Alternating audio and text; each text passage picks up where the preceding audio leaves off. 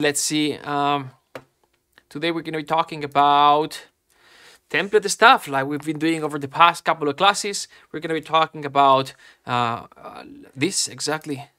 We're talking. So last week we set up all the tracks. We did the EQ, a little bit of analog saturation. We're going to be setting up the groups today. And then the stems will do all the mixing in the groups. We'll set up all the sends to the effects groups for the reverbs, and then we'll set up the plugins, the mastering plugins chain, and then to the master. So that's what we're gonna be doing. Before we do that, hey everyone, let me know if you can see the stream. Let me see if we are live. Let me know if you can hear this as well. It seems that we are live. Let me hit. Let me go here. Copy this. And make sure that we are live. I'm looking at the screen. Here. Yes, it seems like we are live. Great. Awesome. Hey, Cobro Frio. Thanks for joining. All right. Awesome. Hey. All right, cool. Fantastic. Hey, Brandon, thanks for joining. Let's get started. Okay, so that's that. And then, yeah, I think we're good. It's recording. You can hear, can you please confirm that you can hear this correctly? And also, finally, I think I want to have the chat, restream, chat overlay, chat, restream, here it is. And then opening browser, this guy over here. Yes, orchestral template improving sound. All right, fantastic. I have it here. Boom, this is the chat. Great. Let me just test that it works. It should work. There you go, it works. Let's go. So once again, the goal for this class, we have hopefully a couple of hours, is we're going to go, we set up this last week. This represents the tracks in a template, like these guys here. And this is my template. This is not what we were working on last week. This is my template. Let me real quick go here to OBS and then full screen projector over there so I can see what I'm doing. Okay, fantastic. And then here, let me go to restream. Okay, fantastic. And so this is what we did last week, this guy, and then we set up all the EQs and all the EQs like this in each one of the tracks, as well as a little bit of analog saturation for each one of the tracks. EQ to get rid of a little bit of the frequency stacking. If we go here, EQ, we balance the tracks first with gain, and to have all the template balance. Then we add a little bit of EQ to avoid frequency stacking, and then we add a little bit of tape saturation to lift the sound. So now we're going to be working on the groups. We're going to set up all the groups, and this is going to look something like this. And this is my template. I'll go back and open the project that we were working on last week. But we're gonna set up all the groups. So the string short high, string short low, etc. And then we're gonna add a few plugins and whatnot to this. The goal of this is going to be to have our template mix the music that we're composing for us automatically. And then we're gonna create the stems, which is this. If we go here, the stems, so we're gonna go from tracks to groups to stems, right? We're gonna have hundreds of tracks generally, then we're gonna have like 20 or 30 groups, and then we're gonna go down to generally 3 to 6 stems, orchestra, percussion, scenes, keys, something like this, which in this template is, you can see here, these are my stems, and basically we're gonna route everything from here to the stems, and this will allow us to, when we are done composing, we can export and select, okay, export master and stems, and this is what you can send to DAP. Okay, so that's that. These are the stems. I think we're a little bit dark. Bring this up just a touch. And then also we're gonna be setting up the reverbs, all the effects groups. The effects groups in my template are these guys here in purple faders. These are the effects groups, and here's where we have all the reverbs set up. So Seventh Heaven, Cinematic. We're gonna be using. We also have Valhalla, etc. So this is the goal. This is the goal that we have for today. Hopefully, we're gonna be able to do this in a couple of hours. Any questions? Please post them in here. Buenas, Mark. Hey, Xavi, how are you? Cobro Frio, I'm 14 years old. At December, I'm gonna play in a mini orchestra. I'm so excited. Congratulations, Cobro Frio. Good morning from Texas. Hey, Doug, how are you? All right, cool. Doug, what up? It's so good to see you. Fantastic. I'm happy that you found me on YouTube. All right, let's go. So what we're gonna be doing is we're gonna be closing this guy here. Hey, good afternoon, Candido. So it's gonna be file, close, maybe it'll crash, but that's okay. So this is from, this is a template from a movie that I'm working on right now. And so this is organized, as you can see here, with the movie, dialogue, sound effects, dialogue and temp up here. And here's where I've got the markers. We are not going to set up this part. We'll do this in a different video, in different live. But here's the markers, tempo, and all that good stuff that we need when we are doing film scoring. And so that's that. Awesome. So I'm gonna close this one. Close. No need to save. And then we're gonna move to, how's the stream, by the way? Any drop frames or any weirdness going on? Hopefully not. Okay. Cubase file, and we're gonna open recent, and the one that we were working on was which one? I lost this one. Maybe just one sec. Here, let's go here. Meanwhile, let me just go. Okay. So composing projects, template training. This one.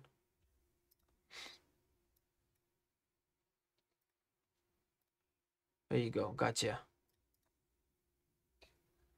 Got my kid over there because he's a little bit ill, so there's no school for him today. ¿Tal Mark, estás bien? Sí, es que quiero coger unos magnets para poner todo el tamaño adentro. ¿Ves, cariño? Corre. Sí, sí, no problema. Oh. Bye, papá. Hasta ahora, cariño. All right, let's continue. So template is opened and ready here. So this is what we were working on last week. Let's see, we wrote these couple of these things here.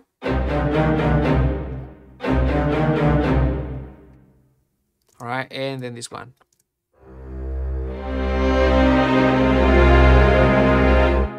Okay, and as we discussed, we had all the tracks loaded here. We used a template again. We were using BBC. We're using BBC free. We downloaded the template from their websites, and they give you this template, which is awesome. And then we're improving this.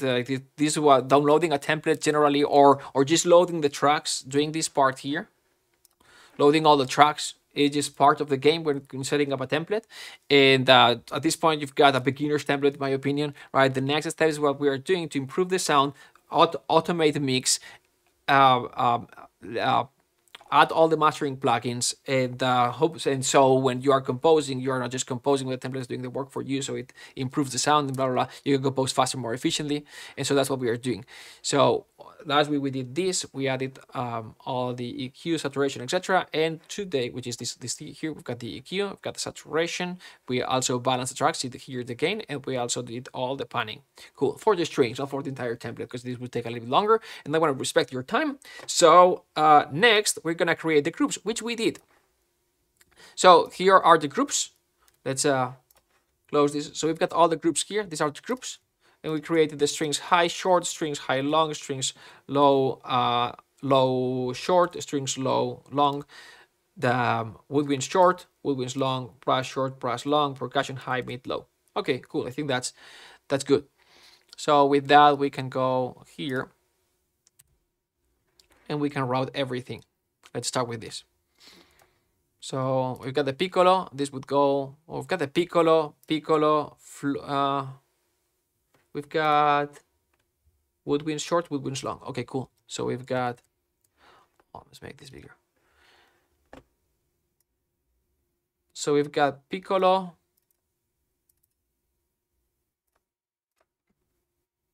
longs, piccolo, short. Okay, so we're gonna have the piccolo, long, flutes, long, oboes.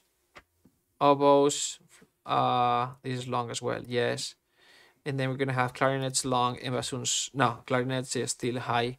So all these, I'm gonna now option shift for queuing or queuing, right? For control shift, and then we're gonna send all these not to master, but this is going to go to woodwinds what? Woodwinds long.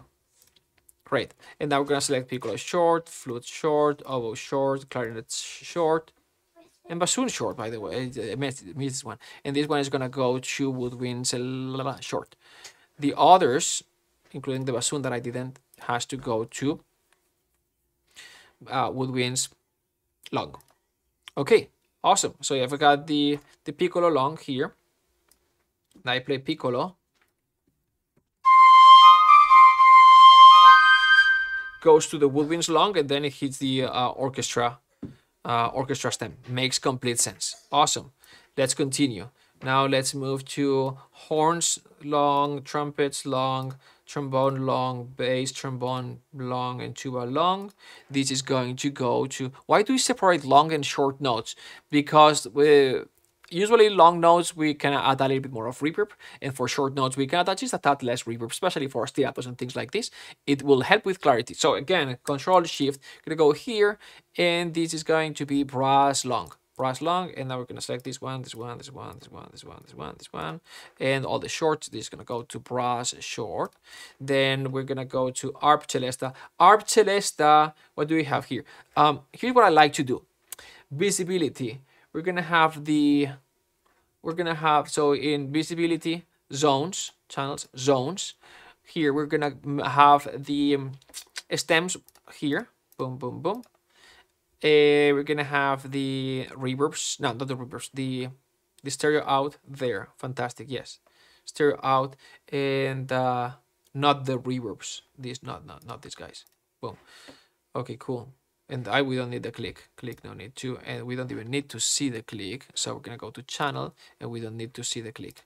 Okay, out, great, zones.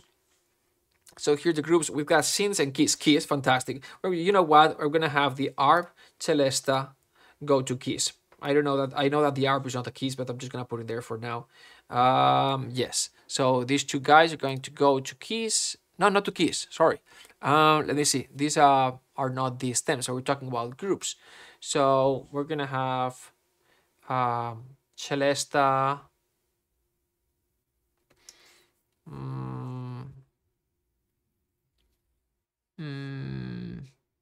Yeah, I'm gonna create a group for this. That's okay. We could have more separation, but for now I'm gonna create a group that is going to be something that would be duplicate. So I'm gonna duplicate this track. Something like piano, and then keys. All right, so that works. Back here, so we can have the celesta. Celesta could be percussion, but I'm gonna have the arp. Yeah, arp and celesta are gonna go to keys and others. Could be, you can organize this however you want. Keys and others. And then we've got, what is this? Untuned percussion. What do we have here? Let's see.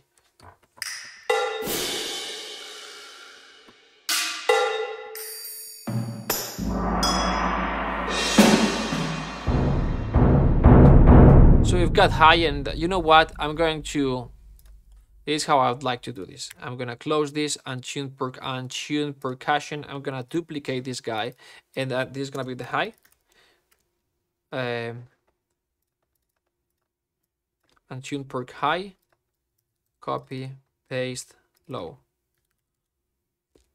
And so here I'm just gonna use for things like this, and this one I'm just gonna use for the low percussion, okay? And this obviously is gonna get routed. It's gonna be routed to this. Is gonna go the high. It's gonna go to percussion high, and this is gonna go to percussion low. Percussion low. Perc low. Timpani, tubular bells, I'm gonna consider this one mid, percussion mid. We could separate these different ways, but marimba.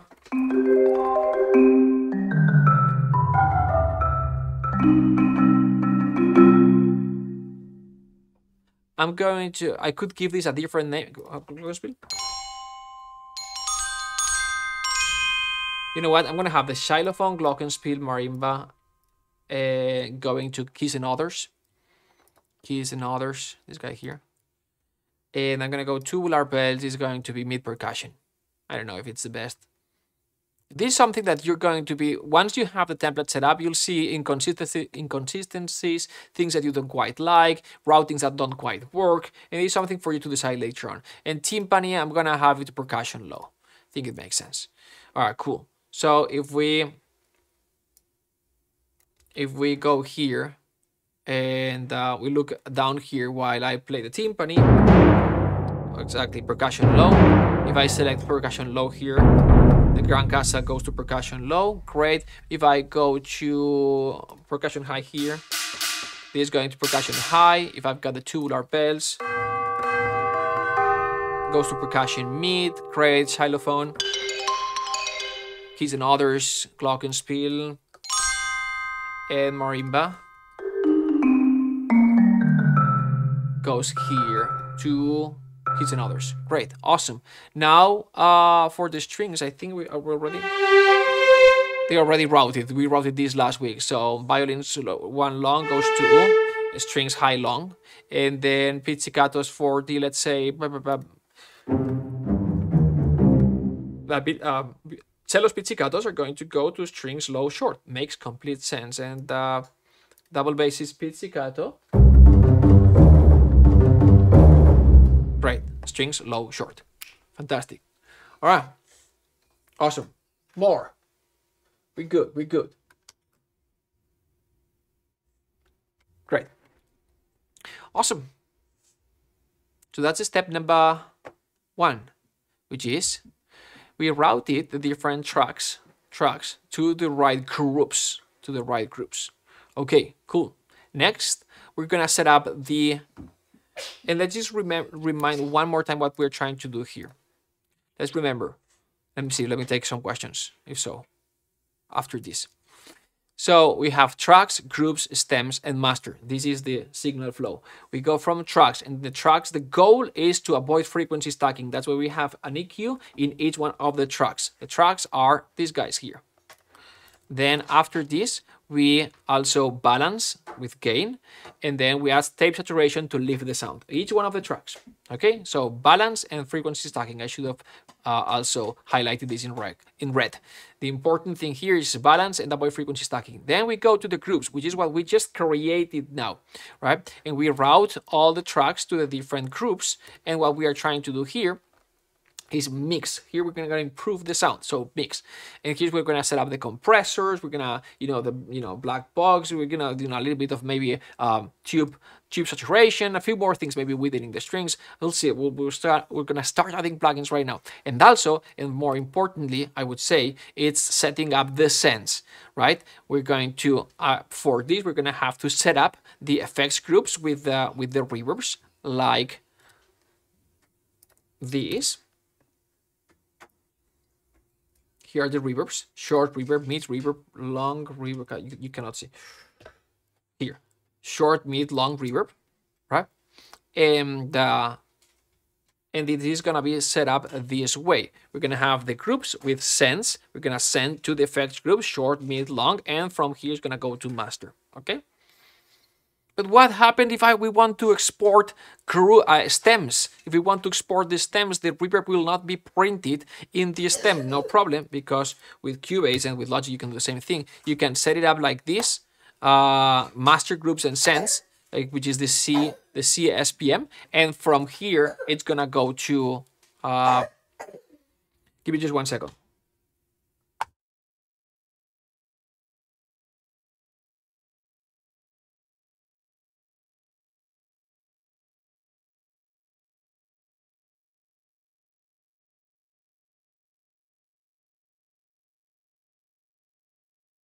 All right, I'm back. So with this, what this does is that Cubase is going to print all the reverbs in each one of the stems by doing a multi-export. Okay, I am back. Cool, awesome. So that's that. That's what we're doing. Now I'm gonna take some questions. If there are any questions, if you get any question, please feel free to ask. Good afternoon, Douglas. It's so great to see you. What's the difference between seventh heaven and cinematic room? So think of seventh heaven as a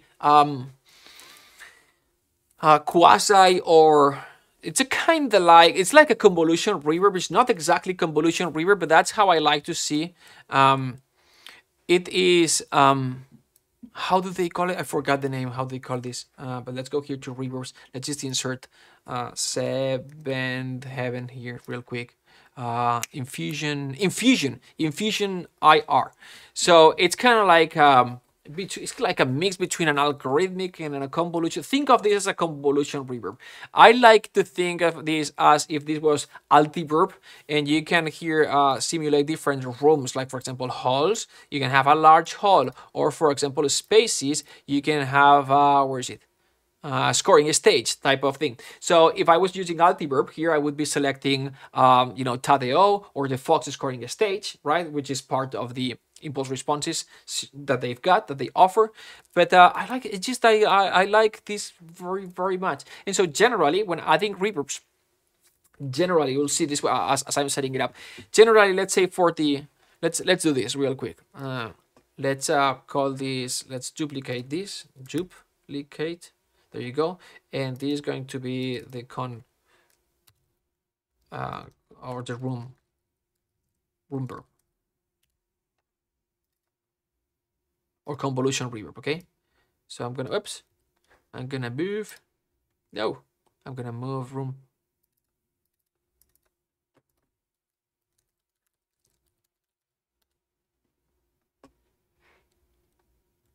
I'm gonna call this convolution reverb. Okay, I'm gonna move this one here.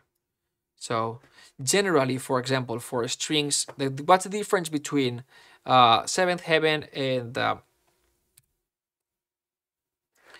cinematic rooms? Cinematic rooms is more like an algorithmic reverb, and again, seventh heaven is kind of like. Or at least I like to use it as a convolution reverb. It's not exactly a convolution, but let's say here I would load cinematic rooms, and I would go for one that I like. Now I forgot where the preset is. Studios, spaces,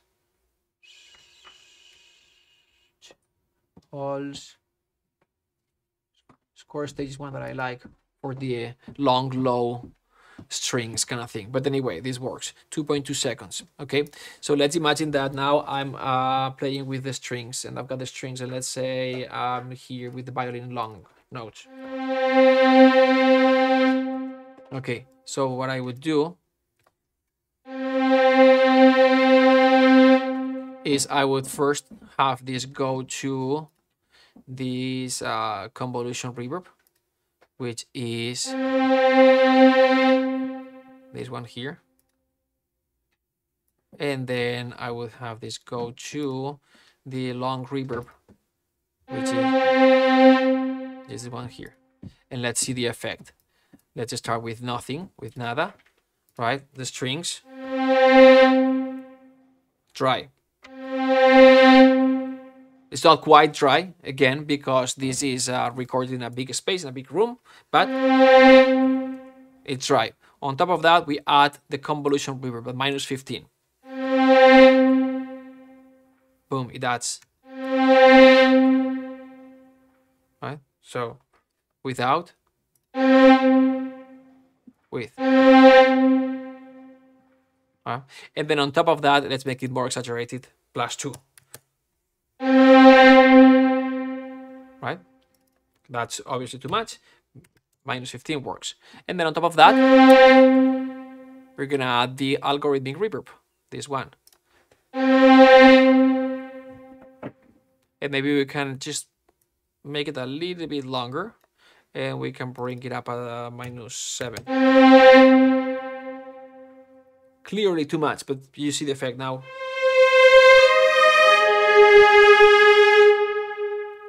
Way too much.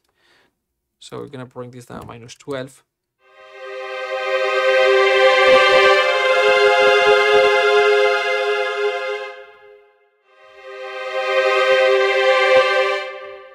So there you go. Okay, it's saturated here. I think. Yep, that's too loud.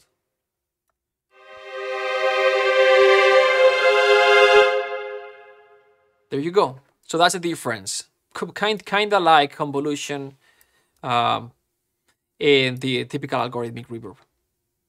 Okay, but we may not be using these ones because these are expensive. And for this template, I've showed them. I love them. I use it all the time. These are my to-go reverbs at the moment.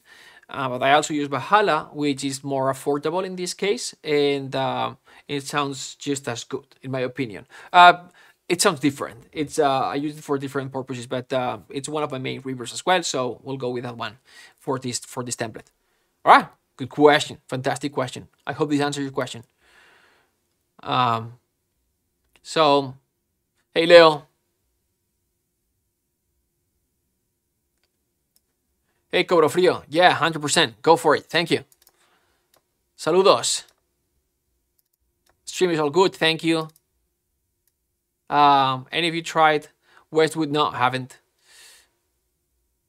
So why split high and low? High and low only for strings. I split high and low. So I've got full control and separation here at the tracks level. Right?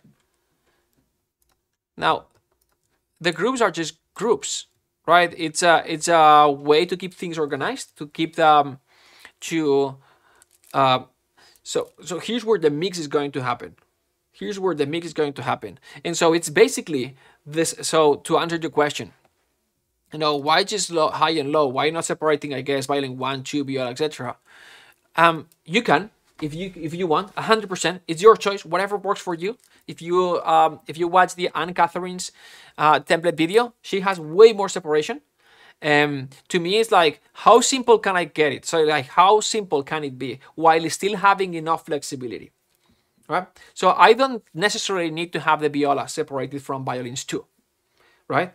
With having the violins high, short, violins high, long, and then strings high, long, string high, short, and then the same thing with the low strings.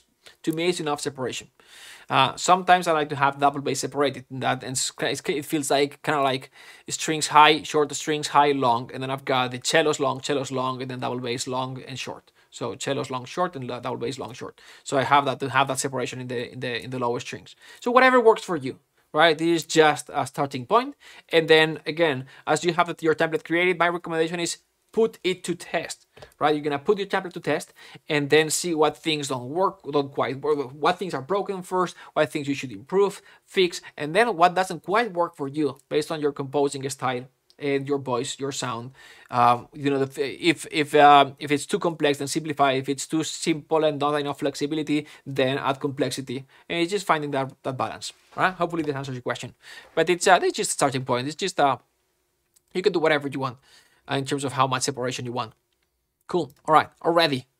Long and short can understand for reverb, but why high and low specifically for strings? Oh, sorry, I didn't read this one because generally high pitched notes usually will accept more reverb, and low pitched instruments, that's where the muddiness is, and it's also good to separate that. So sometimes I will not add or add less reverb.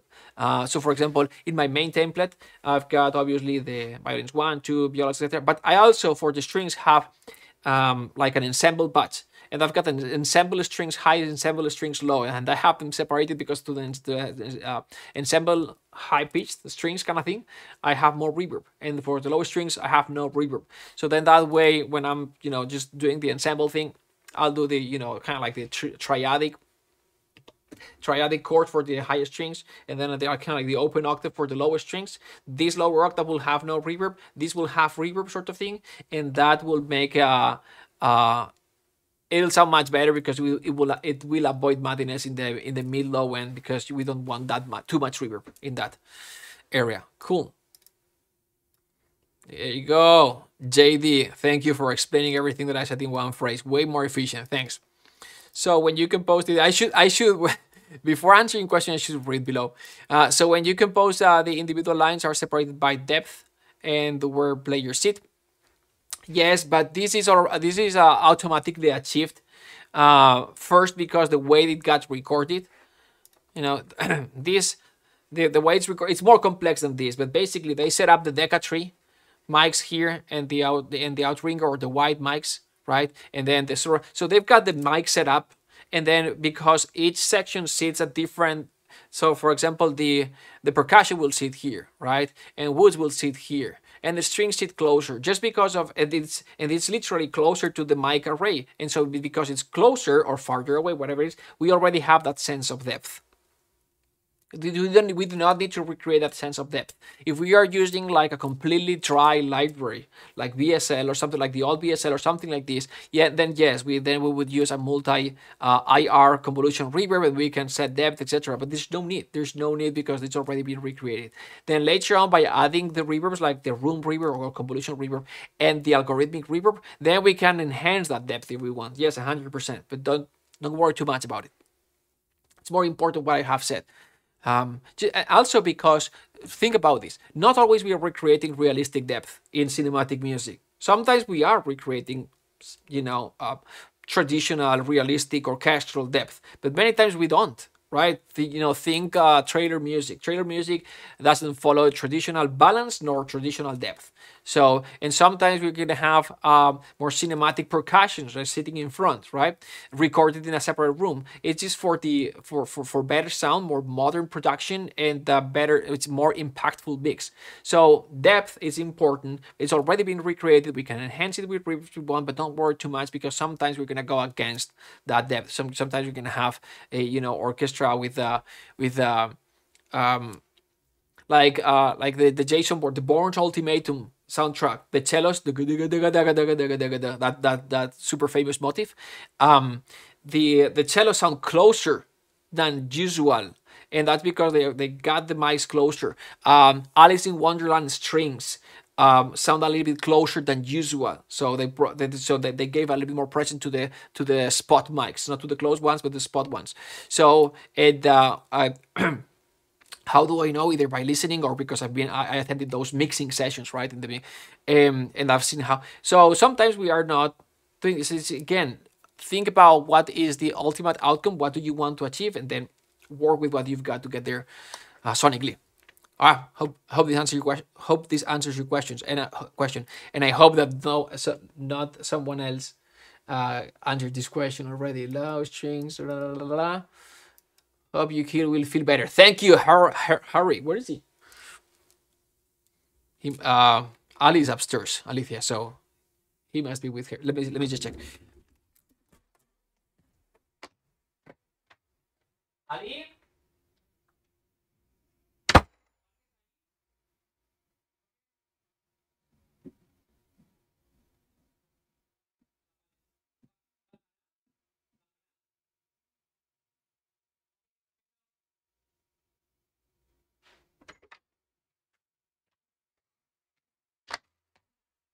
And I'm back. He's upstairs, but he was coughing, and he decided to go with mom so I can finish his class. He'll be back after the class. Thanks, Harry. You're awesome. Can you show how to set up tape saturation in every track? Yes, go watch these. If we go here, let's make this big. So if you go to cinematic composing YouTube or something like this, YouTube, there you go, boom. And then if you go here to live, and this taking a beginner's orchestral template and turning it into pro. This is no, don't watch this one because we had lots of drops. Instead, go to videos and watch this one, taking beginner's orchestral template and turning it into a pro. This one is the one that you want to watch. And at some point, halfway through it, we were setting up all the tape saturation. Cool. Are you getting QA 13? Of course I am. It's just a matter of time. But yes, soon. Maybe next week you see me with QA 13. I think it's great. Thanks for answering your question. My pleasure. Thanks for the great question. How to get pizzicato bass to cut through the mix? You just don't. You just don't. The pizzicato bass does not cut through the mix. It does the opposite, right? It provides that low-end support. So if you want the pizzicatos, and that's my personal opinion, that's how I approach orchestration, and that's how I even approach mix. 80% of the mix, if not more, happens, in my opinion, in the arrangement process, in the composing. It's like make it sound good in the composing, right? So you know the whole thing that I always say, right? So how to get pizzicatos, bass pizzicatos to cut through the mix? Double them with cello pizzicatos, right? Or double them with cellos and violas pizzicatos, or double them with some sort of like percussive accent, or double them with bassoons and contrabassoons staccatos, right? Just double them. Because they are not meant to cut through the mix. Like there was a question last week, it's like, if I cut the low end of the double basses and then I enhance the frequency, then it would sound more aggressive for these staccatos or whatever. No, let's just double them with like proper orchestration. That's my opinion. Okay, that's what works for me. That being said, you can do whatever you want. You can totally 100% process the heck out of the double basses, staccatos, or pizzicatos, and you can do whatever you want at the end of the day. And it depends, again, we're talking about the outcome. What's the outcome? The outcome is what do you hear in your head and how to get there. But if you want the double basses to cut through the mix, double them with some sort of like a pizzicato or something that cuts through the mix a little bit better. Cool, awesome. That would be my answer. Hey, Mark, question. You routed reverb effects channels to the master. Doesn't make that dub stage sound different than master? It would. Yes, 100%. Great question, Cheyenne. It would, except that in Cubase, when you are exporting, you can set it master groups and sends, and what this does is gonna do 5 exports, one for the master and another for the orchestra, percussion, synths, and keys solo. It'll solo the master. It'll mute. So for example, first it will export the master stereo. Second, it will mute percussion, synths, and keys, and will export just the orchestra stem through the stereo out, and it will label it as orchestra, right, etc., etc. It's like a mini AI assistant that does this for you. The export takes 4 times longer because it has to, or 5 times longer, 4 times because it has to do it 5 times. But it'll print the reverbs there. Quite a cool. I think that was in version 11 or 12, 11. So that's pretty cool. Saves a lot of time. That's amazing. Or not, saves a lot of CPU power, because in the past you had to have the reverbs inserted if you wanted to print them in the stems for that. Great question. You know what you're talking about, for sure. Hey, Mark, greetings from Brazil. Wow, how are you? Chavi, Mark, how do you route an orchestral or ensemble track? To a group or to a stem directly? To the group. And generally I have a group for ensembles. I've got orchestral ensembles and percussion ensembles.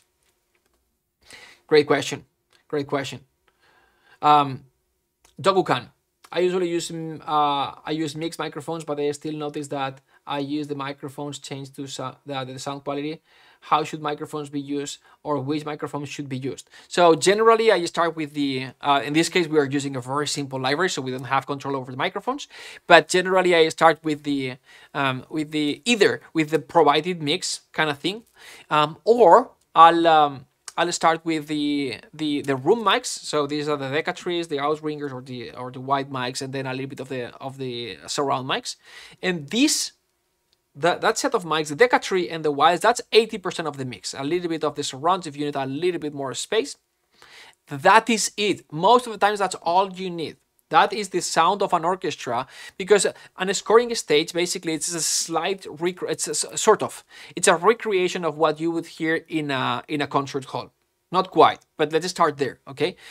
So let's imagine that you're sitting in an orchestral in a hall, in a concert hall, and you've got the orchestra. The orchestra is sitting what, like 30 feet away from you, like 10 meters, 20 meters, something like this, right? And so the orchestra, what you're hearing is the direct sound from the orchestra plus the reflections from the walls at a certain distance, right? And that is what we recognize as the orchestral sound, right? The orchestral sound is not quite what the violin one hears in the orchestra. It's what the audience hears away from the orchestra, right? And the orchestral sound is the combination of the direct sound coming from the orchestra plus the reflections from the room reverb from a concert hall, which are great spaces that just embellish the sound. All right, cool, awesome. What is a scoring stage? A scoring stage is a big space to record a big instrument, an orchestra, right? And so because it's a big space, it also has a room reverb, but it's in a studio, it's on a scoring stage. It is not a hall. A concert hall will have a longer reverb, right? And a studio is in a space where we can control the sound a little bit better and more. And so there is reverb, but there's less reverb, right? So in each stage, you know exactly the reverb tail for different frequencies, right? So I forgot now, but I think Warner Bros. Is 1.8 or something like this. Sony scoring stage is 2.1, so something like this. And the mixing engineers in town, they know exactly the decay time for high frequencies, low frequencies, etc. And so depending on your score or the soundtrack, they're gonna record in one space or the other, depending on what they want. If it's an action, then so maybe they're gonna be recording in whatever, right, in Warner or Fox or the MGM or the Sony scoring stage. So depending on what you want, right? Air Studio is very different than Abbey Road, etc. So that's that. Why was I saying all this? So yes, and exactly. So it's a combination. The orchestral sound is a combination of what we get in a scoring stage is a representation of what you would get in a concert hall. It's just more control. In a concert hall, what you would get is the combination of direct sound plus the reflections of that great sounding room, a concert hall. In a scoring stage, it's the same thing. It's just a little bit closer. Okay, it's a little bit closer, a little bit more controlled. And so the mics are a little bit, it's like if you were kind of like sitting in the kind of like the first or second row, right? So it's a little bit closer, it has more detail, it has more clarity, and plus the room is more absorbent, a little bit more absorbent than a concert hall, which is more reverberant, okay? That is the original orchestral sound, okay? That's what we want to start with. From that point on, everything else, so, and for that means that you just need the Deca tree mics and the white mics, right? That is what you need. Maybe a little bit of the surround mics, you need a little bit more of a space. That is it. Now, after that, you start pushing up or you bring up the close or the spot mics a little bit if you need something in particular. But generally, when you are in a scoring stage and the mixing engineer is tracking the orchestra, meaning recording the orchestra, but also if you look at the faders is a representation of what the people sitting in the scoring stage booth, so the director, the composer, etc., the producers, it's what they are hearing. And if you look at the NIF or the mixing board or the tracking board, you're gonna see 5 mics up with the Deca tree, 1, 2, 3, so left, center, right, the 2 whites, and you see those 5 at just generally like at 0 or something like this, and then you see lots of other faders, which are all the spot and close mics at down, right, down. Maybe sometimes they push them a little bit for a little bit of extra detail. That's it. That's what you hear. What's getting recorded, it comes from the sense, goes to the Pro Tools. And that's all the way up because you want to record. But anyway, you get the point. So you do not need that much closed mics. Those closed mics are there for specific things that you may want to get, but be very careful and very cautious because again, the closed mic is a closed mic when you are in a scoring stage or when conducting, or which is closer to an orchestra than usual, right? Or when you are in a concert hall listening to an orchestra, you are not sitting next to the cello with your ear next to the cello at like, 3 feet away, which is the spot mics, right? Or the closed mics. Or the spot mics, right? You are not sitting, close to the, violins one section, right? At this height, right? You are not sitting there. You're sitting farther away. The closest representation of you sitting farther away is the Decatur mic plus the whites plus the outringers plus the reverb surround mics. Okay. Hopefully this answers your question. Start with that, and then you can push the close or the spot mics just a tad. And rock and roll. My pleasure. Tohukan.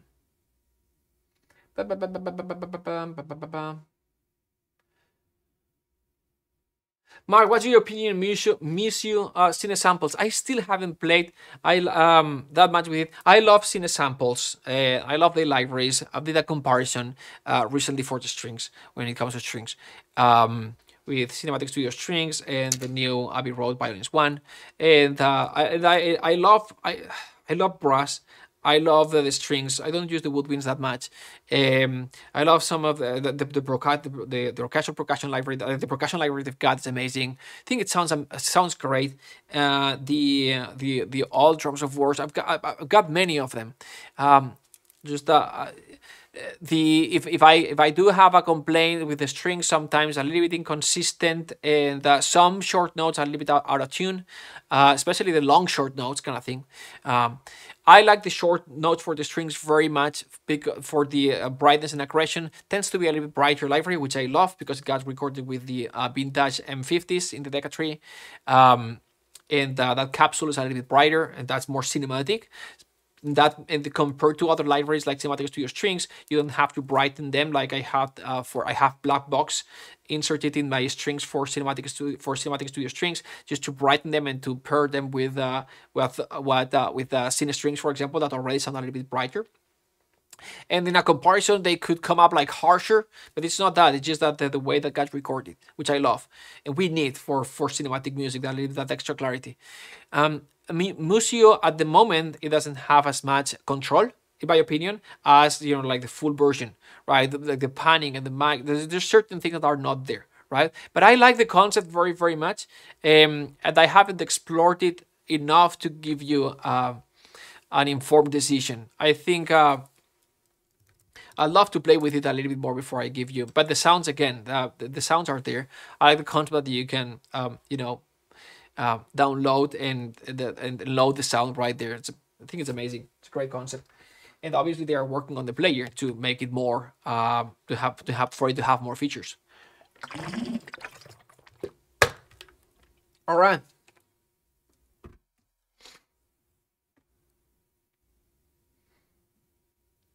Mike, do you think that someday soon we will have an AI IR plugin that will allow to position an instrument where this already exists, not AI, but there's a there are multi convolution reverb plugins that you can set up. They took like 90 convolution positions in a stage, and you can move the instruments around. BSL has one of these, and there's another one. It's called, I forgot. Someone put it in the chat, please. It's called, there you go, Harry. Exactly. Check Vienna. So this is the Vienna one. And there's another one that I think it's called Stage, something like this. I don't use it because, again, I don't care. I don't have to recreate this space. It's already been recreated. I don't use and this could be useful for something like a completely dry signal that you want to position in the stage. But generally, no need. And it can be recreated with the reverbs that I've got. And finally, QH or Logic in 2023. They're both great. It's just the same. It's the same thing. They do, especially these days, they do the exact same thing. Thanks for the fantastic question. Let's continue. Where are we? I did this so I don't. Let's Okay, so let's set up a little bit of a compression for percussion. Let me save. We're gonna go here. So let's add a few plugins here. So we have got. Let's bring the reverbs all the way here. Convolution 1, 2, 3, 4, 5, 6. Great. And so here we got the groups. So now here for percussion, I like to add a little bit of, these are my inserts, and you can see them. Yes. So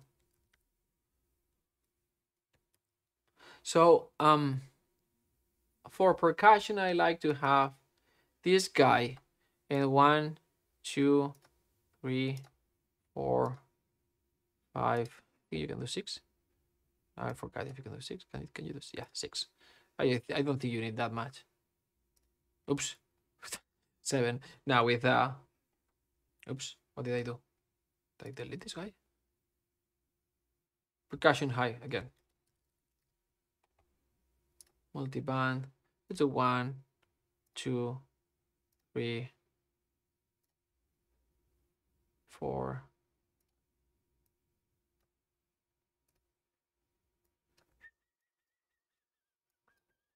There you go. There's one. I think we can get rid of this. Why? It's my bad. I know exactly what I'm doing wrong. So 1 here and 1 here. And now we're gonna do 1, 2, 3. Great. Awesome.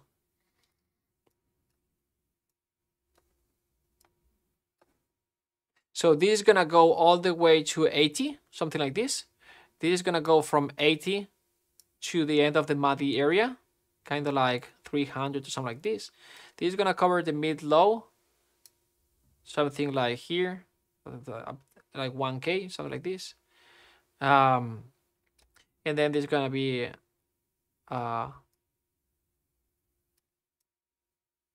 till 10K. And then we're gonna have there this guy. And we're gonna set up, can I select all of them? Yes. And the range is going to be -3 or something like this. That's how much we want to compress. We can see like this, -3. Threshold, we'll set it up in a second. And the ratio is going to be 2 to 1 max. So very subtle. And what this will do is if we go here to, let's see, this is high, so high percussion here.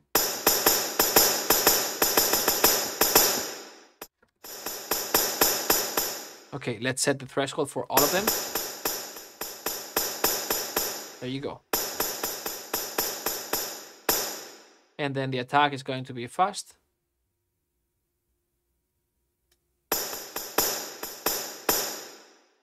And the release is going to be a little bit slow.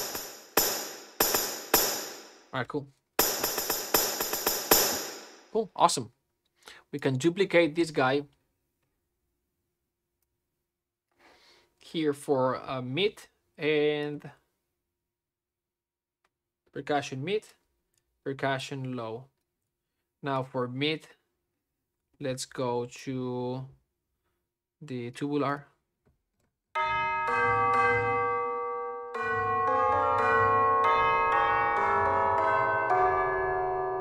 So select all of them, and we're gonna bring the,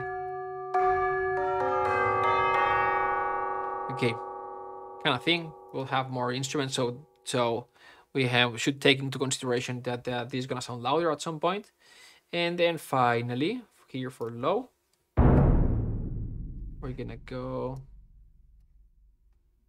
this is low, low, yes.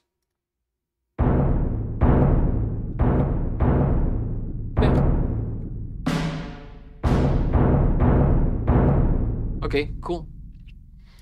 So there you go. We got a little bit of this guy here, and then we're gonna have, I know that we have to work on this later on, but I'm going to duplicate this guy all the way to the percussion here, percussion stem. So let's write some percussion.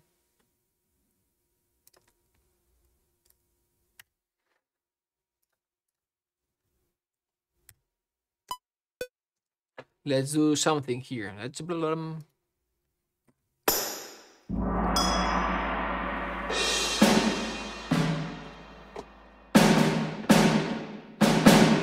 1, 2, 3.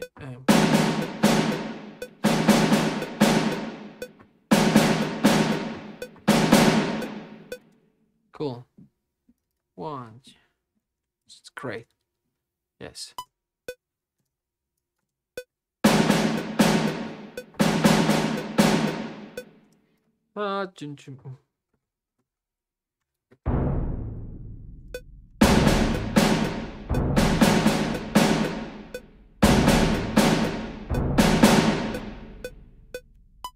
Done.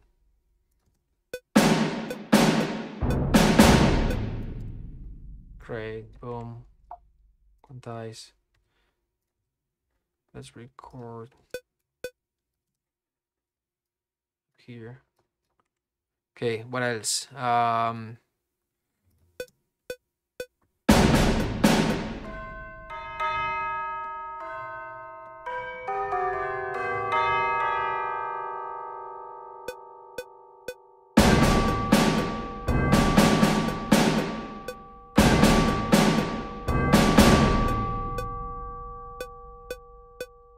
So we got this guy here. What else can we have? Timpani.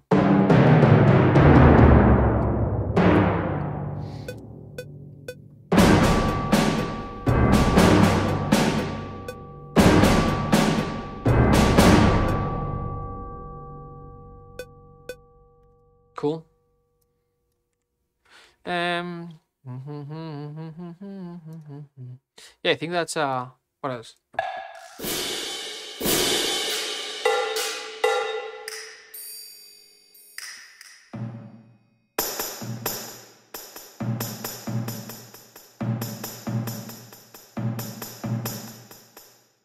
I think we could have, I'm gonna duplicate this one, and we have percussion mid here. And this is, I'm doing this because the limitation of this library, and this is gonna go to percussion mid. So because I think the toms are mid.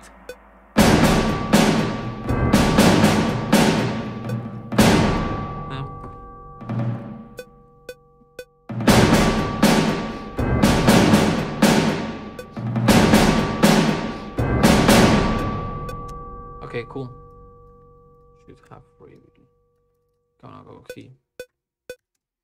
Dum dim dum dum dum dum. Okay.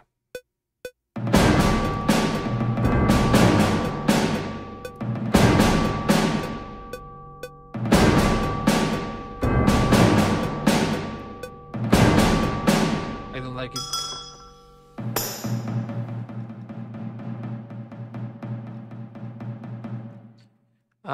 We did not work on the percussion groups, sorry, tracks the other day.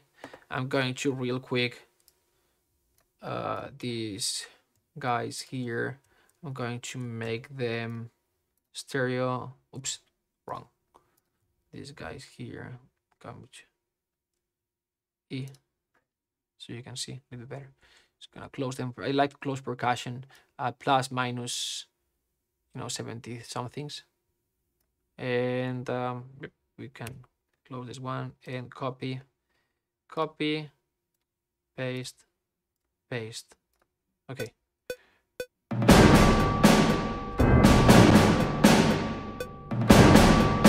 The timpani, I like it a little bit more open.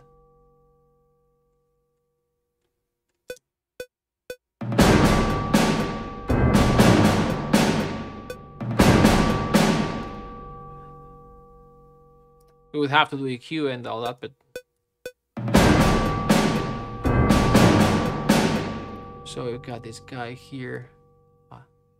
I think the snare could be considered mid. Let's consider it mid. So now we're gonna have some kind of like.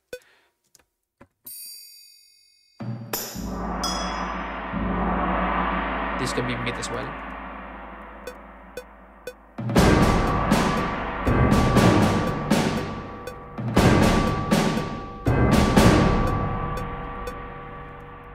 Cool. And then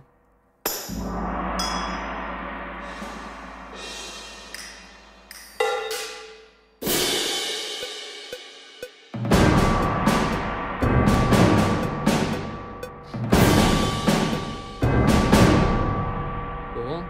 And then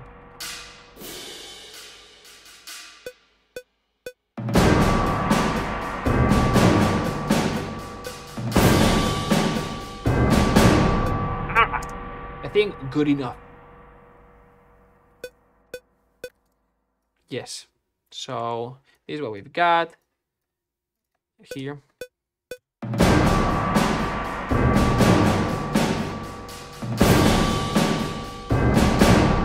So let's see how this is hitting the compressors. High.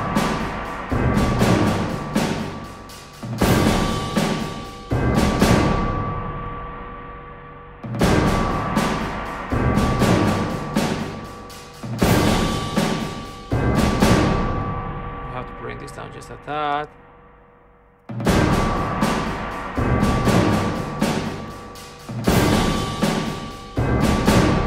Great, I think it's working.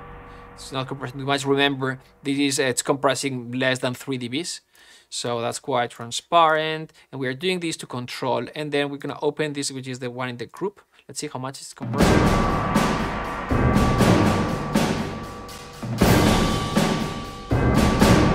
Okay, it's all maxed out, so good. I'm gonna bring it just so minus 33. I'm gonna make it minus 32, 1 dB and a half less.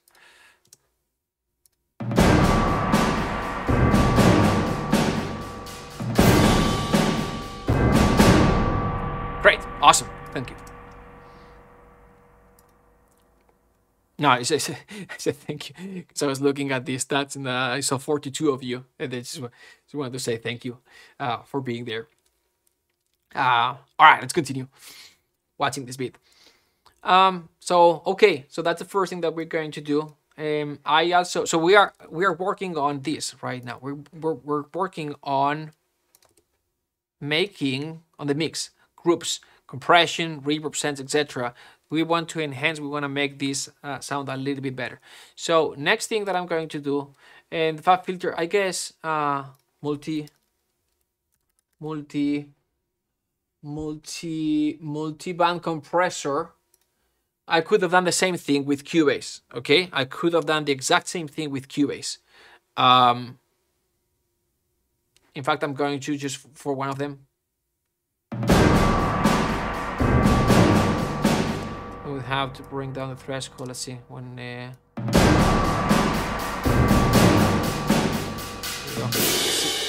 See that's we want this to go not lower than 3 dBs.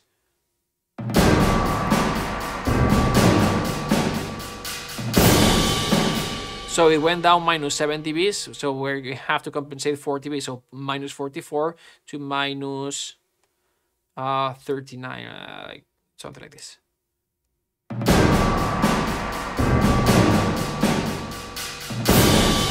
Minus 4, minus 37, etc. Right? And we would adjust this way. Make sense?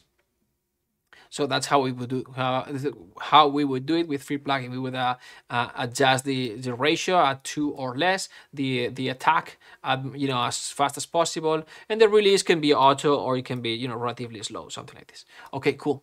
I just did it with fab filter just because of speed and usability. I'm used to this one, okay? And I also like to control how much compression, the range, how much compression. I like that. And no matter what, it's never going to compress more than 3 dBs. For example, here when you select with the range, minus 3.23 dBs, never going to compress more than that. Cool, awesome. So that's that. We start with. We started with the compression. let's work on the strings a little bit. So for the strings, I like this trick. I like to open the strings a little bit. So you don't have to do this, but S1, I like it. And I like to open the strings a little bit. So if we go to the strings here, I like to open them a little bit. No, here. There you go. The cat. See, that would be obviously too much. So I'm gonna open just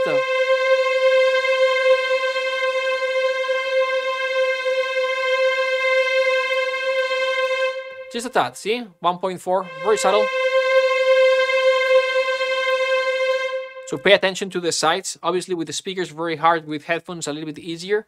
But when it's yellow, it sounds a little bit more center. And if you pay attention to the sides, when I activate it, it kind of fills up the space on the sides a little bit more. So I'll start not active.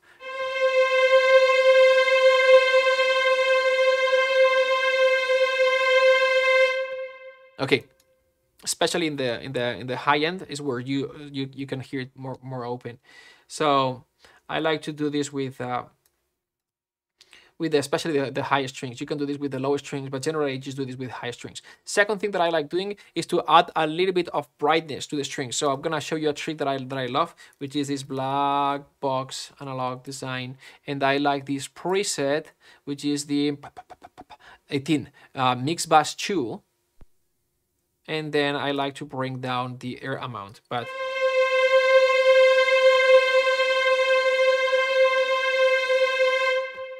one sec. Now here, there you go.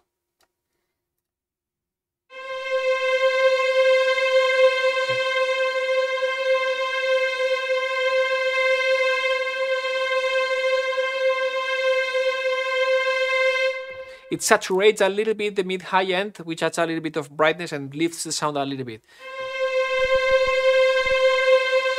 I like to bring this down at like minus at 20%, something like this. And that's how I brighten the strings a little bit, in a very, very subtle way. If not, you can just EQ the strings a little bit. So I find that most of libraries, except for cine strings, most of libraries sound a little bit dull and dark and mellow for the strings. That's typical of string libraries as compared as a live orchestra. And this is very typical, again, when you set up mics farther away from the orchestra, the first frequencies that you're gonna lose are the high frequencies. So that's very typical that recorded samples sound a little bit darker, and that's why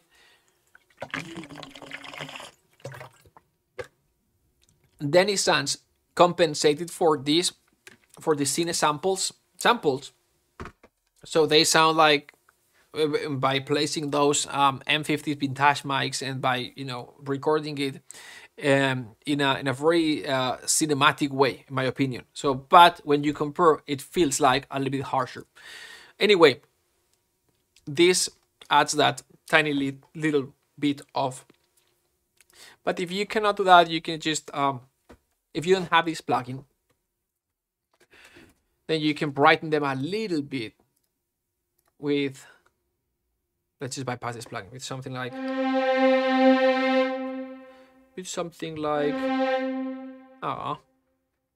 with a little bit of EQ.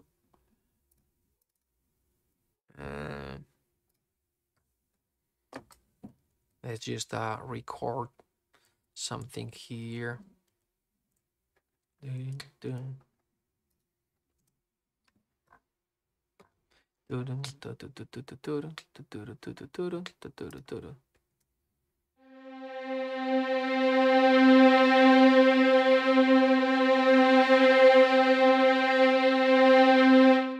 Cool.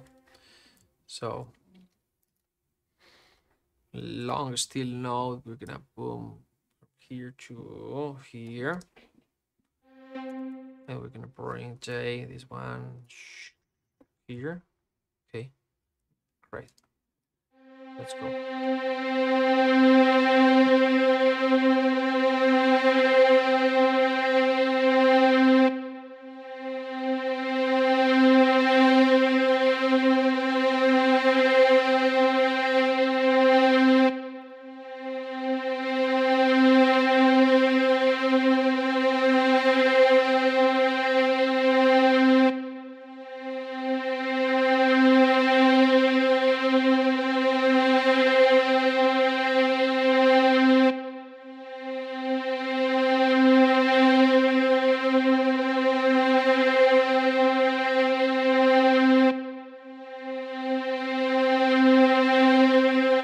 you go, just a tad.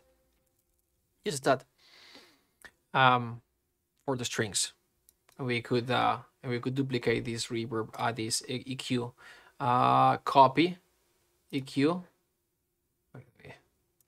Right. Copy, paste, paste, and paste. Right? No, paste here.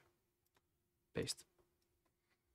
So that's that. A little bit of lift for the strings, which I think it's necessary.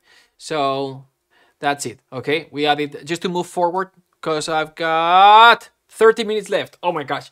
So, by the way, this happens all the time. FabFilter adds, as you can see, 20 milliseconds of latency because we have active the look ahead. Yes, look ahead. There you go. Off, and boom, now it's gone to 0. So gonna go here, look ahead, look ahead, look ahead, off. So don't forget about this. Otherwise, you're gonna be like, I've got so much latency in my system. Why? This off, and finally the one that we added here. It's adding 20 milliseconds. Back. Same thing. Look ahead, off. Cool. All right. Great. Awesome. So we worked a little bit on the stems, on the groups to improve the mix. And so we open the strings a little bit, we brighten them a little bit, we add a little bit of compression for percussion. There's not much that we need other than reverbs. Let's go to reverbs. So for reverbs, I like, let's go. So the reverbs are here. So you've got, if you don't have any reverb, here's a suggestion. You can use a convolution reverb that's built in Cubase. Logic has a great convolution reverb as well. And then here's the kind of like algorithmic reverb. Okay, the convolution reverb is called this guy here.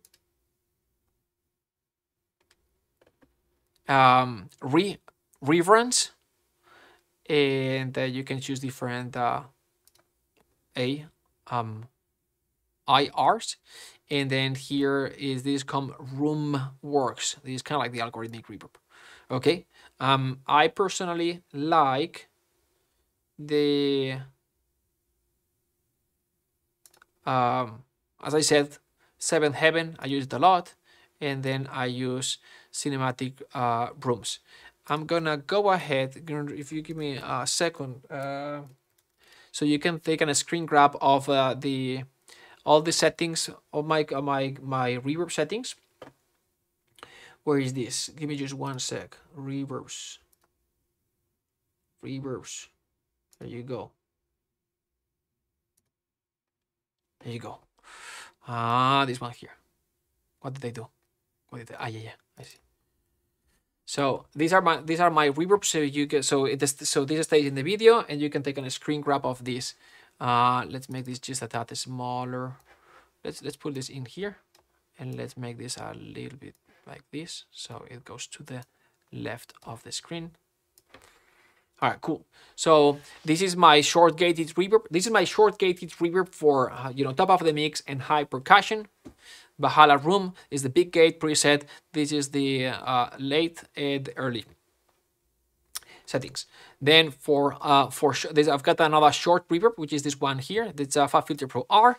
It's also a short, kind of like short reverb, 1.2 seconds. I like it for percussion. Generally, it's still a wide reverb, as you can see. Then I use Seventh Heaven for kind of like a mid type of reverb, and then I've got the Cinematic Room's main orchestral reverb, which is this one. So this is where my orchestra stem, not group, my orchestra stem hits this reverb, right? So so that's like a third reverb. We'll set this up in a second. Sometimes my main orchestral reverb is this one. Sometimes it's this one. This one is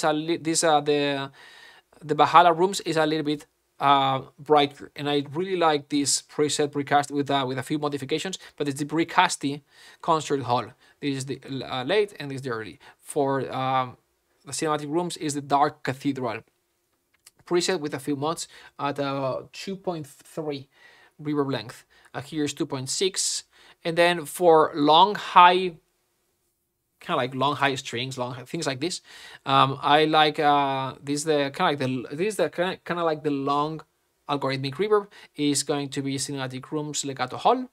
And then for orchestral long low, so for cellos, things like these, double basses, I like the score stage because it's a little bit shorter, more controlled.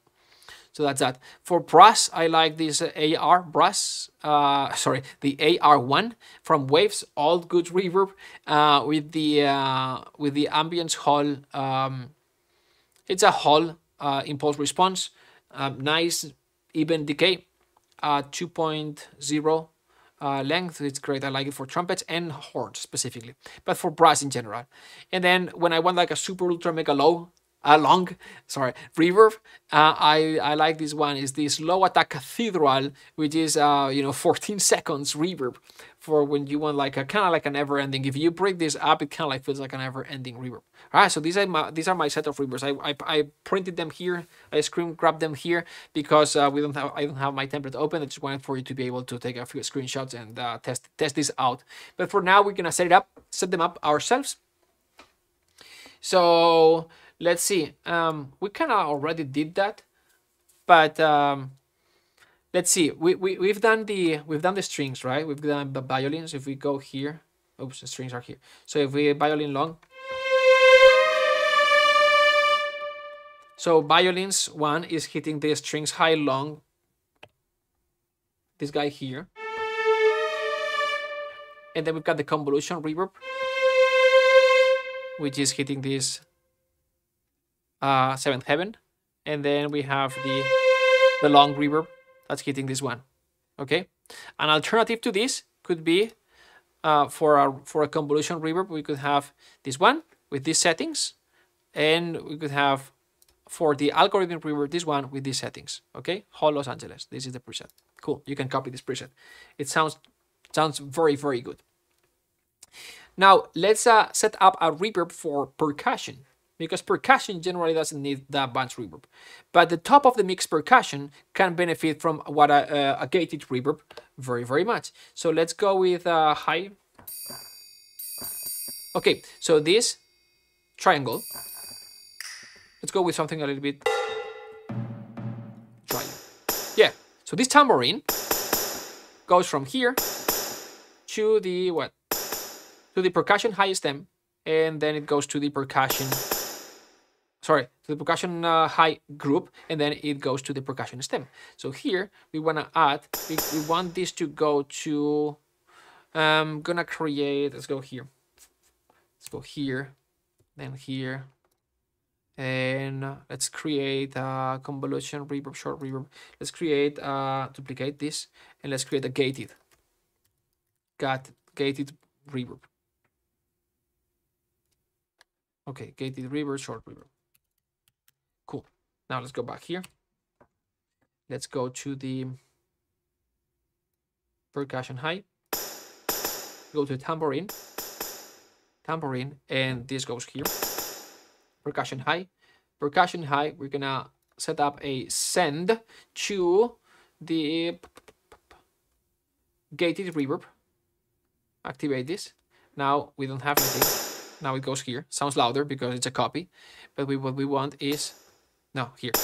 Gated reverb. What we want is, let's go with Valhalla. And we're gonna go with, let's see if I can find this preset. By the way, plate reverb. We'll set up a plate reverb for the mid percussion. But we're looking for, how was it called? Big gate, I think it was. How was it called?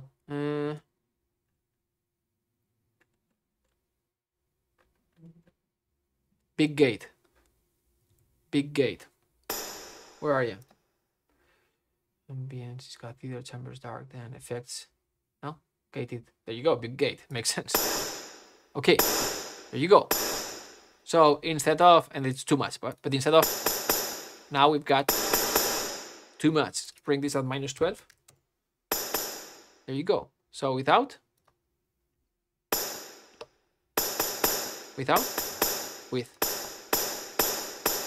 So when this is grayed out, it's without, and with this color orange, it's with. So comparing.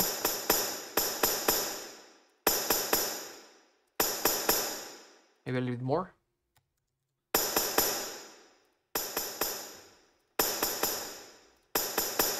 Great, that's what we need.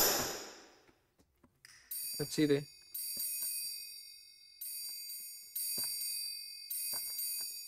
There you go. What else can we try?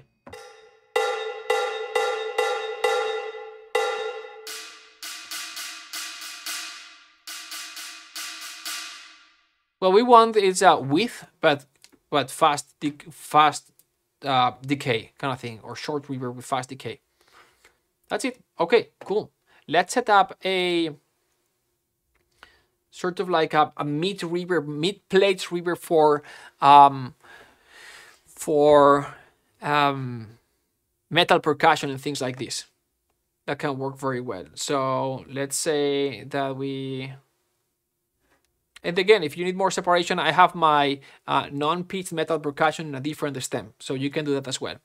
So where's the mid reverb? Mid reverb. We're gonna set up a plate reverb. So Valhalla here, Valhalla rooms, and I'm gonna go for like a plate type of thing, and it's going to be, let's see. 2 seconds. Let's make it. Let's see the next 4 3 4 3. Let's go with A plate a little bit shorter. Let's see. So it's set up already here. Let's go with the percussion.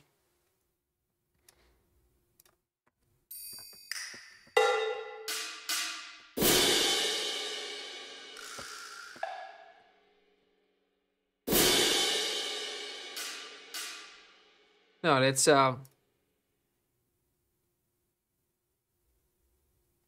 you know what? See now, so high, and these are going to be, I'm going to duplicate this, and this is going to be metal, percussion, metal, percussion kind of thing. So the high pitch, so cymbals, etc. This kind of thing. Okay. So cymbals. Now we're gonna go back to here, and cymbal. Oh, what have I done? Oh, I have to have another one here. String. Duplicate. No, wrong one. Sorry. Remove.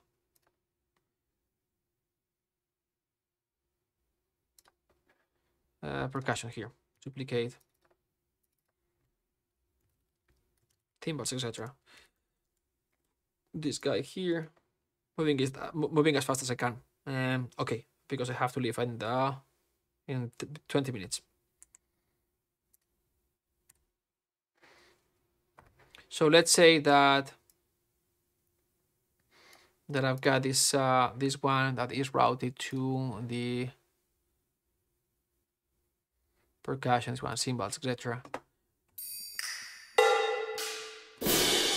Yeah, this one. It's hard, but if to hear, because the cymbal hit, or the piatti hit in this case, I think it is. The piatti hit has the tail, right?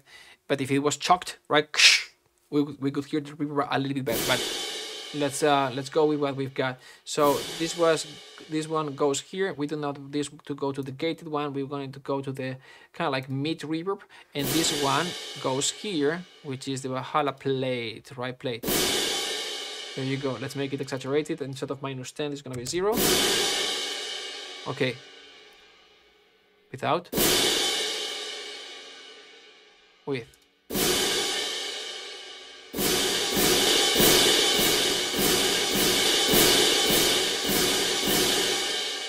Okay, so that's that. It adds a little bit of width. It's too much, obviously, so I'm gonna make it -10.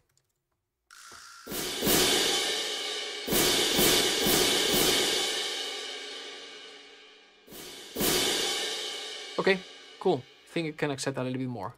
-8. Ah, cool, awesome. So reverbs set up Obviously, I haven't finished the whole setup, but this is how you would do it. And now, next step is going to be ensure. So I'm gonna go here, ensuring that all the reverbs are set to the send or that go to the master. So let's see if that is true. And all these reverbs should go to master stereo out. Fantastic, great. And let's continue. So we have all the groups with kind of like a compression for the percussion. We've opened the strings a little bit. We've brightened the strings a little bit. So a little bit of mixing, right? Then we added the sends. We just worked with the strings and a little bit of percussion. We set up the reverbs, and we have seen that generally we're gonna have first a convolution reverb and then an algorithmic reverb, and that's what we, by the way, this is all post fader, post fader. So that's that. And we would do this with the rest of the instruments. For percussion, sometimes we can do the same thing, add a little bit of convolution reverb first, just a tad, and then the algorithmic reverb. We have seen that for high-pitched percussion or top of the mix percussion, the gated fast reverb works great. For metal percussion, something like a plate works, a short plate works great as well. So something between 1 to 2 seconds plate reverb. So we've seen some examples of that. We've seen some plugins under $100, a little bit more. We've seen free plugins or stock plugins that come with Cubase, and Logic has great ones as well. And then we've seen other more high-end, more expensive plugins that I use. Okay, I use all of them. So anyway, I like the musicality of Cinematic Rooms, for example, and it has such a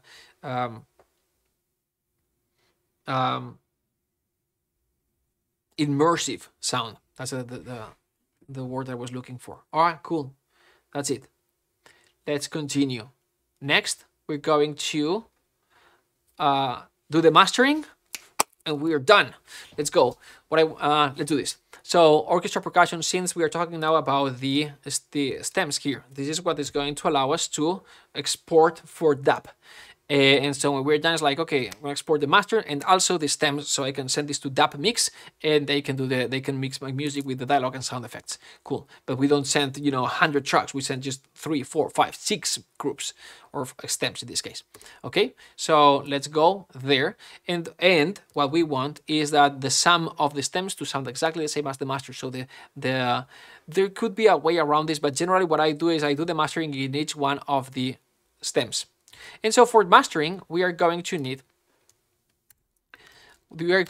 number one, generally. Okay, let's make this. So for mastering, we're gonna need sometimes a little bit of EQ, like over, but we're not gonna go there. So a little bit of compression, and then a little bit of tape or some sort of a saturation. It helps. Tape or tube saturation, and then some sort of exciter to brighten mix. Careful, be careful here. And that's pretty. There are other things, right? But that's pretty much it. So if you're gonna do this, a multiband compressor is what I would recommend. But that would be the basic. That's what you would do. So let's do this.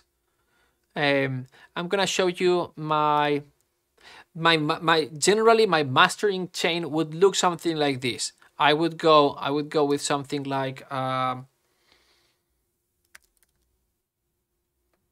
Shadow Hills mastering compressor with these what is that called, the mastering loud medium PGM preset.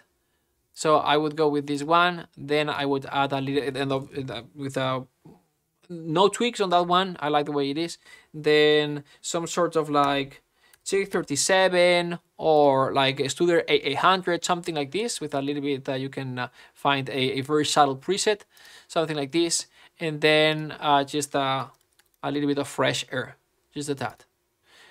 Something like this. It's a little bit. It's just a little bit more than that. Now let's do this with and this is the sound. And generally here I go with this mix bass polish, I think it is, and then I bring it down to no, not this one. Yeah, I think, yeah, I bring it down to, yeah, something, yes, something like 2010 or something like this, 2010, something like this. And so if we play back the mix, let's see, this one here, for example. Let's go here. Let's go to this one.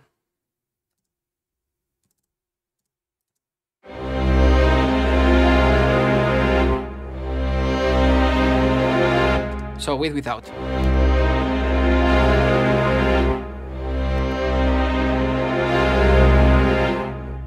See, so, and we can go one by one, but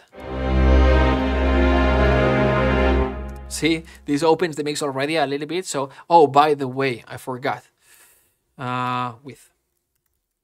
So this can be like something like S1 from Waves or something like this. You can do all this with you know, with isotope ozone, right? With and but I'm using different plugins and some free plugins, etc. But let's go to the staccatos and so you can see the difference when I add this guy.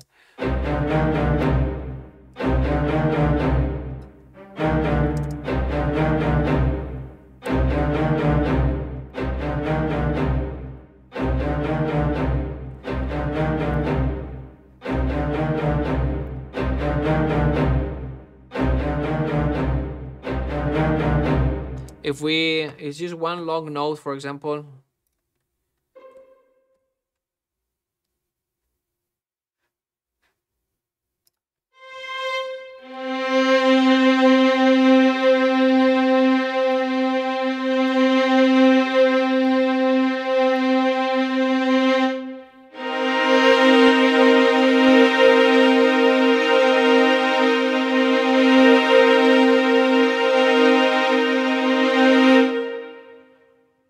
This is one of the most amazing plugins I've ever used. It's beautiful, beautiful, amazing what it does, in my opinion. Such a subtle but meaningful way.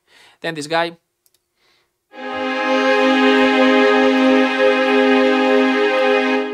Right, and then finally, obviously, this is the most drastic and the most obvious one.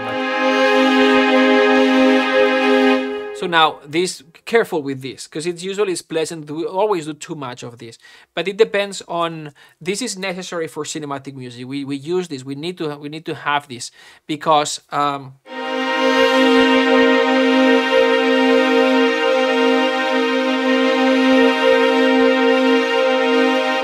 It just adds, and I'm using this one as a free one. It sounds pretty decent. You can do this with EQ. You can do this with a brightener. You can do this with an exciter or something like this, right? Isotopes exciter works great. And there are different flavors. You've got tubes and you've got the different types of tubes, and you've got tape saturation of that. So there's a black box as well. It's just adding some sort of brightness and excitement and a little bit more of top end to the mix. I like this one. This is to use. It's free, but it's important.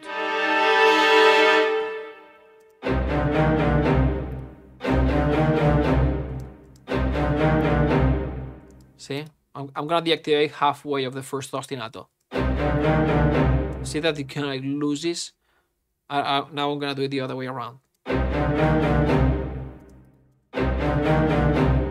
More exaggerated, way too much, but here we go. Right, so you see how when you add it, it's not that big of a deal, but when you remove it, it's like, oh man, that was so dull. Right, so generally I keep it at, you know, under 20, max 25, 28. It's my max depending on where I want to take this. But this is important because, especially when you are doing stuff for Netflix or TV or things like this, because generally the music is very important for the emotional component of it, right? It's sometimes it's 50% of the story. So that being said, if you and then they mix your music in in a dub stage with big speakers, kind of like cinematic mix, or you're listening to your music with these speakers, or you with headphones, or with an earfields, and everything sounds so perfect, so close, and with so much definition. When you play your music back to your, like, when someone is listening, when someone is watching the movie, your music is mixed under dialogue and sound effects. The speakers are crappy speakers pointing backwards, right? So you're gonna lose so much, and so that top end, that definition is gonna help, and most importantly, you're gonna lower the volume, right? And they're gonna be listening to the movie, from like 9 feet away or 3 meters away, something like this, right? In the couch, or 5 meters away, 15 feet away. So the dialogue being the most important element, it's going to always sound loud. But your music, which is the secondary, right? Dialogue is like the lead. It's like the dialogue in a movie is like the melody, or the voice in a song. And so it's the most important element. It's the one that's going to always predominate. It's the one that always going to be present. And so your music is always going to be secondary, playing behind dialogue. On top of that, if you're listening to the music, if you're watching the movie with a low volume, far away from TV, crappy speak, you're gonna lose so much of your music. So and the first thing that you're gonna lose is the definition. Is the high frequencies, again, are the first that with it's the frequencies with less energy that got lost first. So with classical music, you generally don't need that much, but with classical music we do. With cinematic music, it tends to sound a little bit brighter. Okay. So that's that. Let's continue, and let's so I'm gonna move this down here, and I'm going to do the percussion stem. So you see here. So it would be the same thing, right? But now we have this one, right? So let's take a listen to the percussion bit here.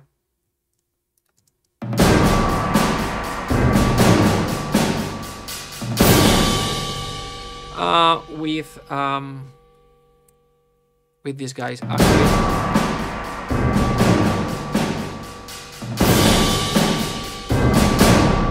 Again.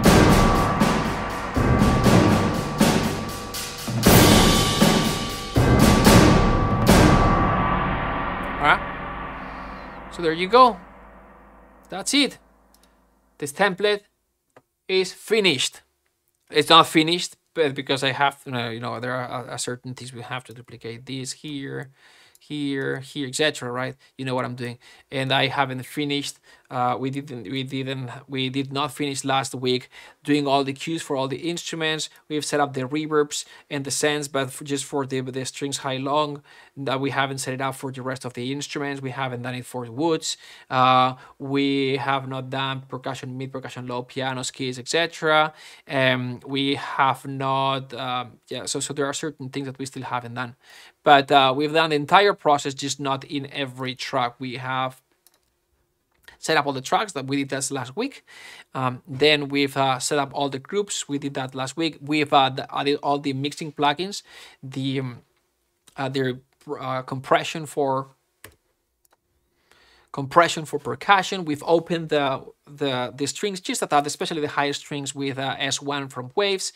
We set up all the reverb sends. We set up all the effects groups with all the reverbs. We have a convolution reverb and an algorithmic reverb. And then we also set up like a gated reverb for percussion, a mid reverb for mid percussion. We also set up and we showed options for like the long reverb or the long convolution reverb. We've seen Cinematic Rooms, we've seen Valhalla as well, and we've seen some of the free ones from Cubase, but the Logic has as well, and and then we set up the stems, the goal here. So the goal in the group is mix, the goal in the stems is mastering. So we set up all the mastering plugins chain. We talked about what is needed here, with EQ or EQ, then width, then compression, multiband if possible, a little bit of tape or chips saturation, and then exciter. And that's what we did with these plugins here. There you go. With so a little bit of compression for percussion, then the extra compression here, which I do for everyone, but it's a very subtle compression, then tape saturation, and then a little bit of brightness. And we've seen the difference.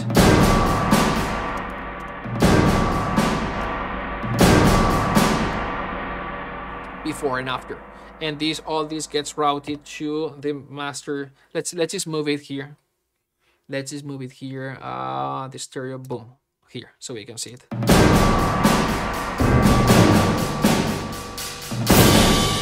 And if we wanted to export this, let's just record. Let's record a melody line over here real quick.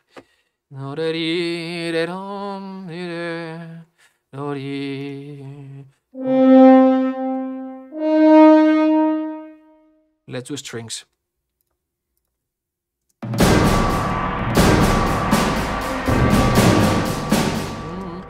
Dun dun dun dun dun dun.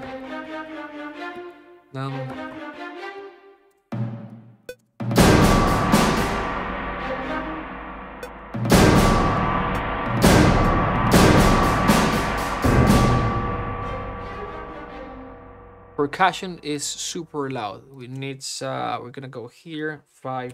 This part of balancing. We're gonna command shift, and we're gonna bring down this minus 6 dBs. Let's see. Let's see if I can compete.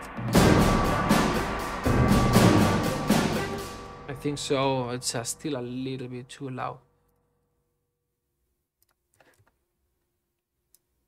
Minus 9. Let's see.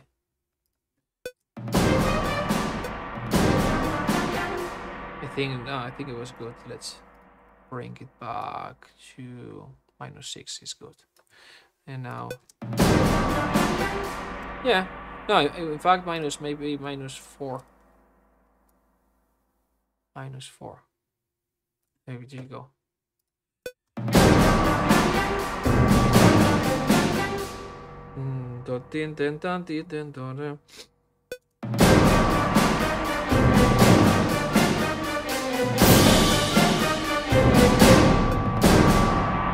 Ah, dang. Oh, yeah, it worked.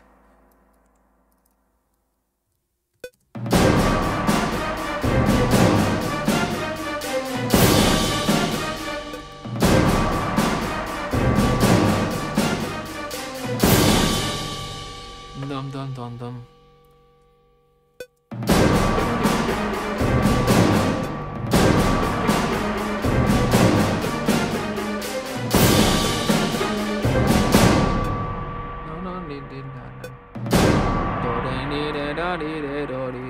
Let's go just to the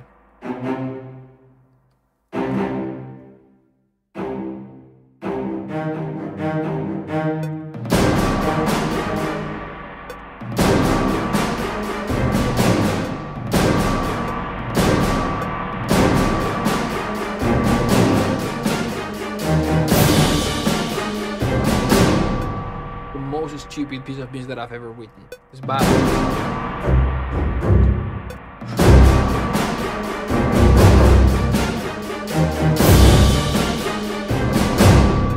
It is bad, but it works. Maybe let's see how low the horns go.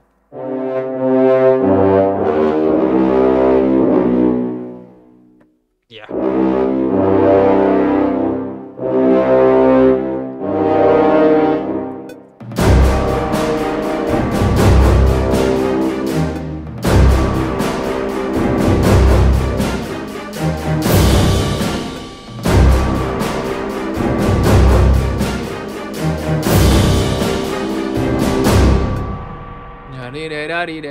Trombones, short.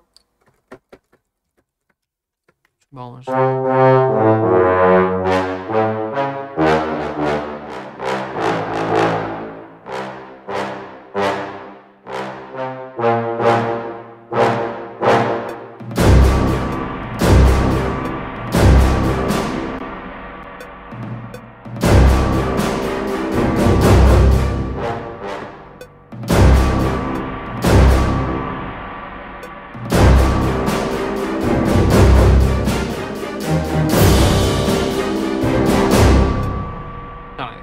perfectly.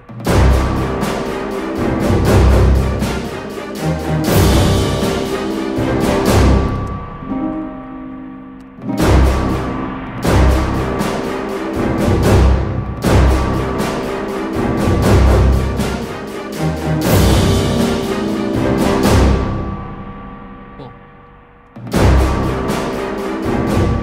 Great. So now the reason why I've done this.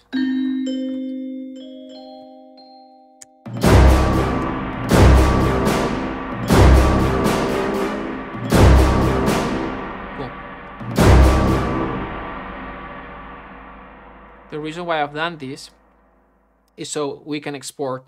If we go here,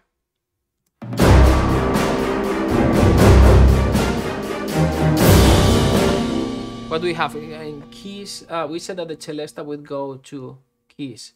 Celesta, and what's going on?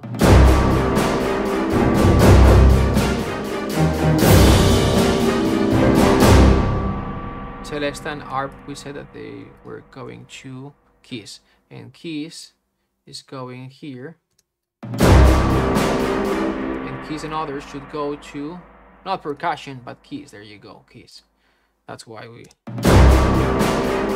now we got these 3 stems. Okay, cool. So now if we hit A, let's see how this will work. So this is going to be let's take this to the right place. Yes, multiple instances. No, from beginner to pro. Exports, there you go. And test, export. Okay, cool. This is the name, save. We're gonna make sure that we effects is included, so CSPM. And we're gonna export the stereo and the orchestra, percussion, synths, and keys. There's nothing in synths, but we'll export it anyway. Well, no, it's just not exported for speed. So export audio, and here's what's gonna happen. Boom. So export number 1. Export number 1. There you go. So the full master. There's the stereo out. Export number 2. Here we go. Coming up. Boom. Orchestra. There you go.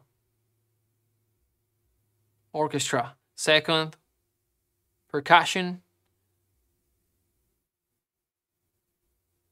and finally the keys. And now if we go here and we go to composing, projects, template training, from beginner to pro, export, there you go. We've got the stereo out. Not bad, not bad. Oops, not bad for a free template. The orchestra with the reverbs, percussion, and keys. The ARP and celesta. We're good to go. I'm late to a meeting, 8 minutes late, but it has been, and I know there are some questions. I'll read them later, and hopefully, no promises, but hopefully I'll be able to do a video answering these questions. Let me see. I just wanted to appreciate some questions. Okay. I just wanted to appreciate your time and being here watching. Appreciate this so much. Have a fantastic day and have a great week, and I'll see you in the next one. Talk to you soon. Bye-bye.